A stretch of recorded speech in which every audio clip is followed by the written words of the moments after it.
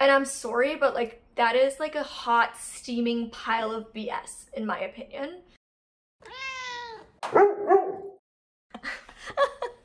My mom just for some reason was like, oh, you look sexy. Like, thanks, let me just Mom. Get one you are my target audience. I'm glad my mom thinks I have sex appeal. That's one person in the world. I just did Molly's hair and I think it looks good. We're just having a few little issues with the bangs. Yeah, okay. Don't judge the hair, okay? My mom did it. So, she's never been talented with the straightener, so. Oh, one more little bit there. Mom, it's gonna move as I talk. Oops. Oh, Lord above. That was a dog bone. God be with me, okay? Yeah, my hair is getting done in 1 week, so I'm really suffering right now. You know what I mean, okay? It's like the days leading up to needing a refill on your nails, or like, it sounds like I'm talking about pumping gas in your car, refill on your nails. If you get your nails done, you know what I mean. Or like, I'm just desperate. I need my bangs trimmed. Don't move.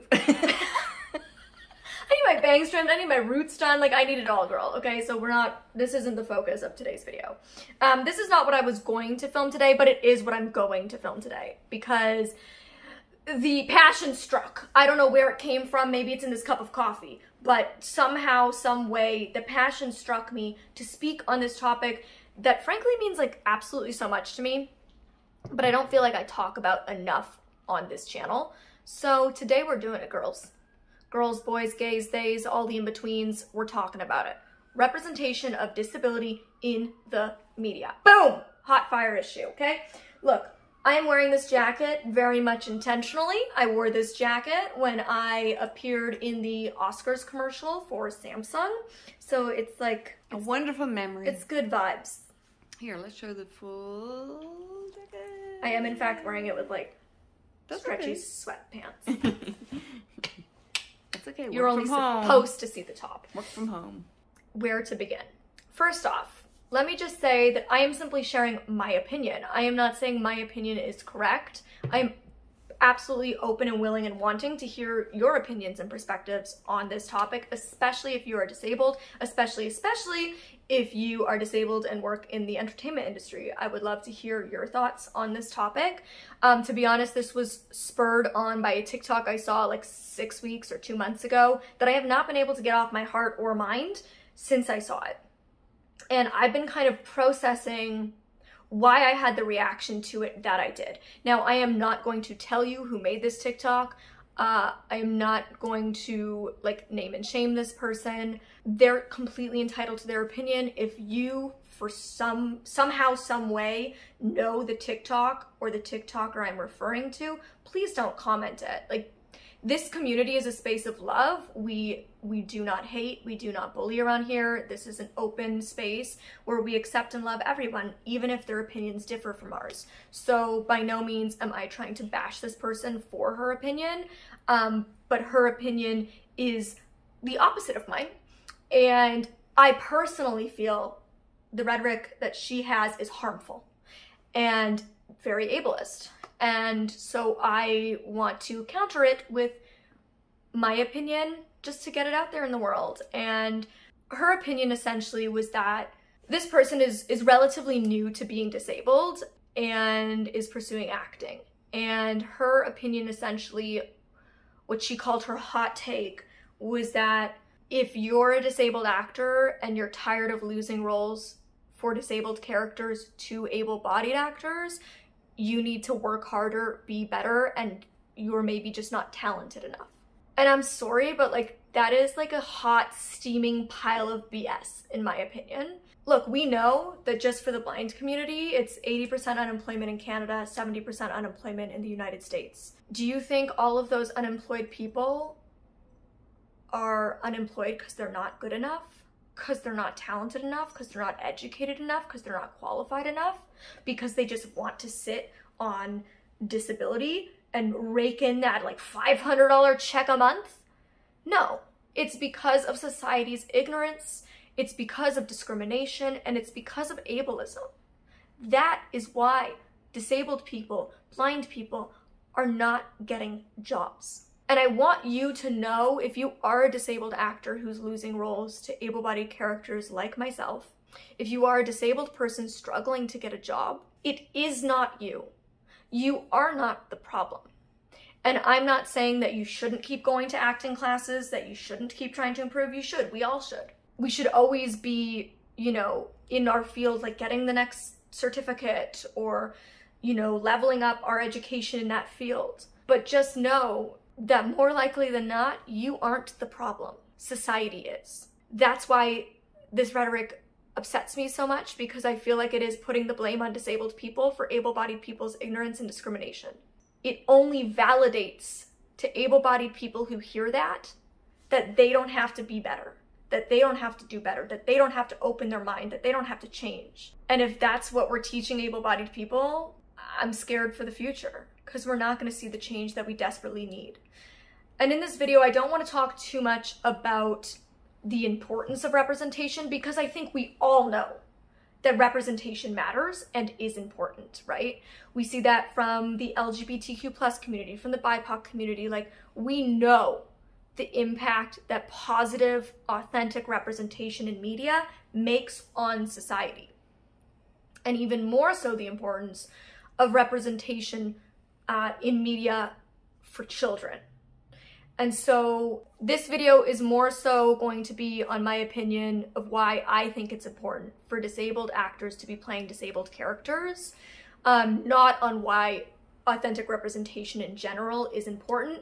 So I am going to leave links down below of articles about why representation is important for all minority communities. I'm also going to leave some info down below about where I got the statistics that I'm going to share in this video, and any other information relating to disability representation in media that I think might be of interest to people that are interested in this video or in this topic in general, that I might not be covering in this video.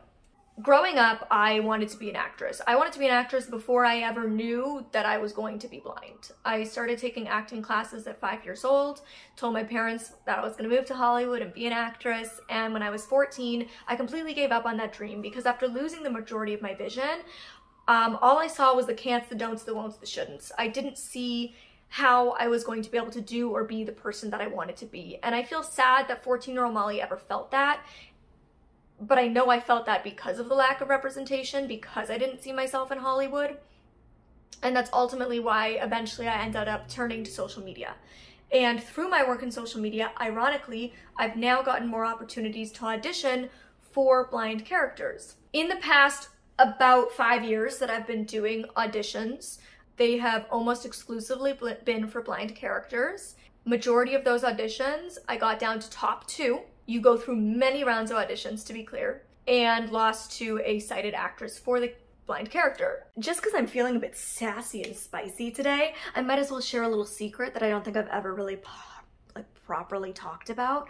One of my favorite circumstances where I got down to top 2 and lost the role to a sighted girl was particularly memorable and painful, because I was in fact told, while I was standing at the studio lot in front of all the directors, writers, and producers, that the writer of this TV show wrote the character fully based off of me and my life story after watching all of my YouTube videos. So yes, I got down to top 2 to play a character based off of myself, and I now frequently, for a number of years now, receive clips, DMs, tweets about this TV show and this specific character being like, Molly, she reminds me so much of you and your story. And I'm like, isn't that funny?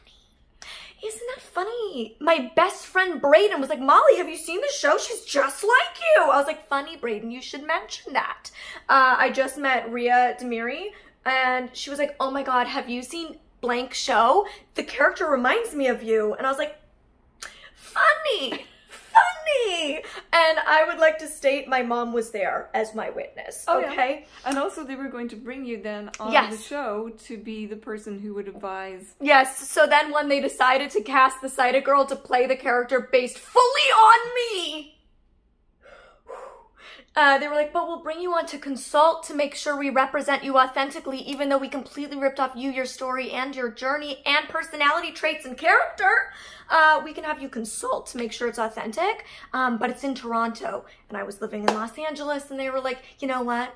We actually decided to hire somebody in Toronto to consult instead, because it was easier and cheaper.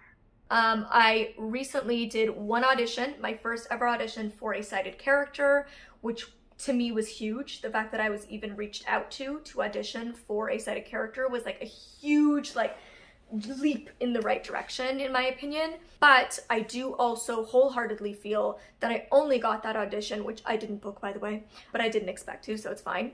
I wholeheartedly believe I only got that audition because it was for the role of an influencer, and I am a content creator. I don't think if I was just a blind actress, I would have gotten to audition for that role. So, and there's no reason a blind actress couldn't play an influencer. You know what I mean? You don't have to be an influencer to play an influencer, but whatever. This is the whole point of acting.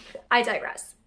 So I've had my fair share of experience losing roles that I was perfectly capable of authentically playing to people who could arguably lend less authenticity because they don't live the experience.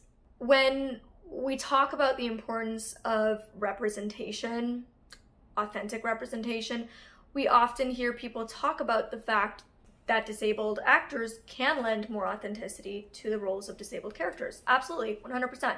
That just makes sense. We also hear arguments about how we don't let people play different races or different genders. So why do we let people play different abilities? It's another argument. When you look back at the history of acting, men used to play women. White people used to play black people. When we think about that now, it's absolutely disgusting, and it's clearly wrong and should have never been a thing. And society has grown and changed, thankfully. And so it's interesting that we do still predominantly allow able-bodied actors to play the disabled characters that are depicted on screen. Just to add a bit of color to this conversation, it's estimated that more than 95% of disabled characters are played by disabled actors. Sorry, your girl was a little heated and misspoke. More than 95% of disabled characters are being played by able-bodied actors. And in a Ruderman Foundation study from 2018, it found that only 56 disabled characters were being played by disabled actors, which includes people who are physically disabled, mentally disabled, and those dealing with addiction. Of course, there are disabled actors who have been successful in breaking through and playing disabled characters, and even some who have gotten to play able-bodied characters, but that is extraordinarily rare. I want to make it clear that just because we can name 1 or 2 or 3 or even 5 people who have done it doesn't mean that that is the standard or the norm. And you best believe we can name 5 successful actors who aren't disabled who have played disabled characters. I will link some articles also about disabled actors, like some successful disabled actors, in case you want to follow some disabled actors. Every time I find a new disabled actor, I always make sure, or just disabled person in the entertainment industry, I always make sure to go follow them. So show your support. I'll list some down below that I can think of off the top of my head. But ultimately, I want to break down the statistics and why I think the statistics are actually the most important key factor to look at when we're having the conversation of why disabled actors should be playing the roles of disabled characters. So I wanted to make sure I was getting accurate, up-to-date statistics for this video when I decided 10 minutes before filming that I was going to film it. So I looked it up, and sadly, I was very excited because the statistics have gone up since the last time I looked. Now, I'm saying I was sadly excited because these statistics are so sad, I shouldn't be excited, but I am, because they are improving, and that's really exciting. Because it feels like we, the small community that we are of disabled actors, are moving the needle, even if it's just slightly. I want to keep in mind going into this conversation that there is an estimated 1 billion people in the world that identify as having a disability, and 1 in 4 Americans have a disability. Okay, so that's a lot. Now, in the US, I'm strictly speaking about the US statistics. I know they're going to obviously differ in other countries. In the US, 3 3.1% of media portrays disability. That's it. 3.1%. Wow. That's sad. And I also think it's important that we all keep in mind the media produced in the US is viewed around the world. A lot of people grow up in different countries consuming mainly American media, TV shows and movies. So the impact that American-made media can have globally on disability is huge, with increased representation, which clearly needs to happen. I mean, there is no, like every show, in my opinion, every show should have a disabled character because everything in life has disabled people. And also, I believe that those disabled characters' storylines should not hinge specifically and exclusively on the fact that they're disabled. Like, why are more disabled characters not just simply, like, in their wheelchair at their desk at work? Like, why is it like, Tommy's in a wheelchair, he's a lawyer? Like, can't it just be like, Tommy's a lawyer? Oh, interesting. I happen to notice he's in a wheelchair as the viewer. Doesn't have to be mentioned, but I digress. So, that's just where we're at right now. And then it gets even sadder when you look at what percentage of that is media geared towards children. Less than 1% of media geared towards children depicts disability. And in my opinion, that is the age group we need to be targeting the most, because that is when they're young and impressionable. And the younger we can get to these children and educate them about disability, make them comfortable around disability, normalize disability, educate them on disability, we will be able to raise a generation that doesn't discriminate, that doesn't blink an eye. And so, again, this video isn't meant to be on the importance, but obviously I have to touch on it a little bit because it is such a huge key to this issue. But now let's delve into it, right? So 3.1% of media in the US depicts disability. So let's, for argument's sake, because that's disability as a whole, the entire community, which as we all know is a very large spectrum. So let's just say in the case of me, a blind woman, 0.5%, 0.5% is blindness. Now I'm just pulling this out of my booty, okay? Because I don't actually know this. I couldn't find it. If you do know and can find it, please comment below. And if I find it before posting this, I'll link it below. But let's just, for the argument's sake of the video, say 0.5% of the media that depicts disability depicts blindness. Okay, ding, ding, ding, that's me, blind actress. Right, so of that 0.5%, I now have to be looking for roles that are for a blind woman who is Caucasian, who is in her 20s, who is petite. I have to fit all the other character descriptions to be able to even audition for that role. So again, argument's sake, let's say that now ends up being 0.1%. 0.1% of media I am even capable of auditioning for. And then, as has happened many times before, I get down to top 2, to top 3, to that final round of auditions. I'm at the big Fox studio lot in Los Angeles, in front of the producers, the directors, the writers, the casting agents. And the sighted girl gets it. So that sighted, white, petite girl in her 20s who could audition for any role that calls for a white, petite girl in her 20s gets the one role that comes up that I could even audition for. And again, you get down to the finish line. There is no arguing that it's not about talent. No, it's not. It's about fear. It's about ignorance. It's about convenience.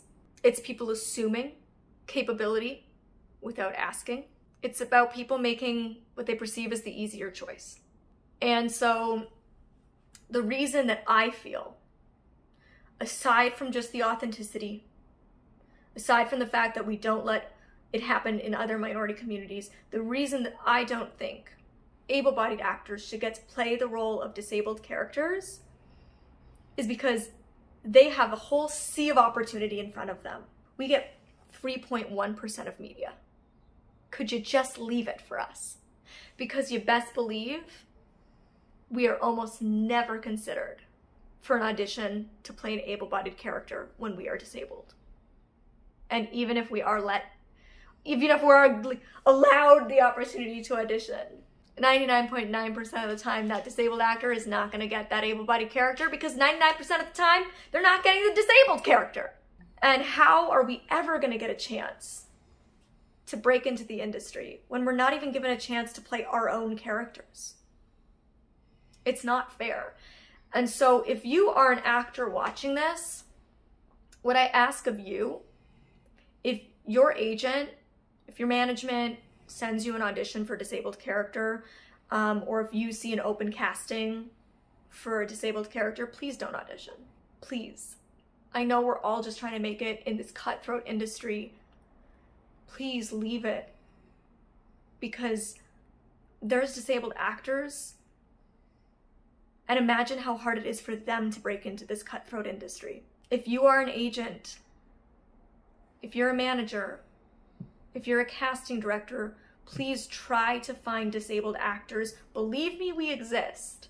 Try to represent disabled actors. That way, when that casting call comes in for an amputee, a deaf person, somebody with Down syndrome, an autistic person, whatever it might be, you have people on your roster. You don't have to pitch your able-bodied actors. You've got people right there ready to go. It's that easy. And I am seeing change just in the fact that a few years ago, the statistic was less than 2% of media, and we're now up to 3.1%.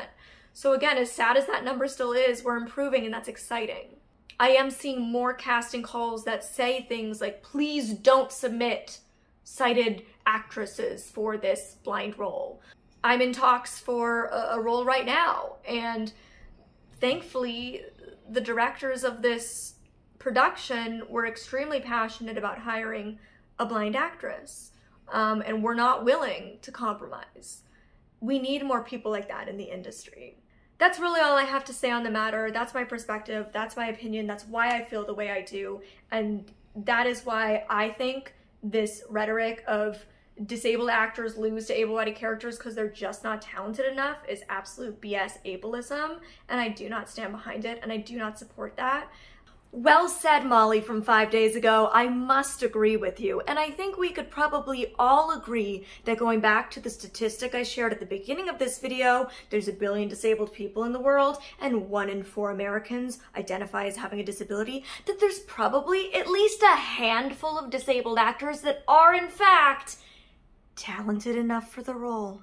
But again, please share your perspectives, share your opinions. I'm not saying I'm right.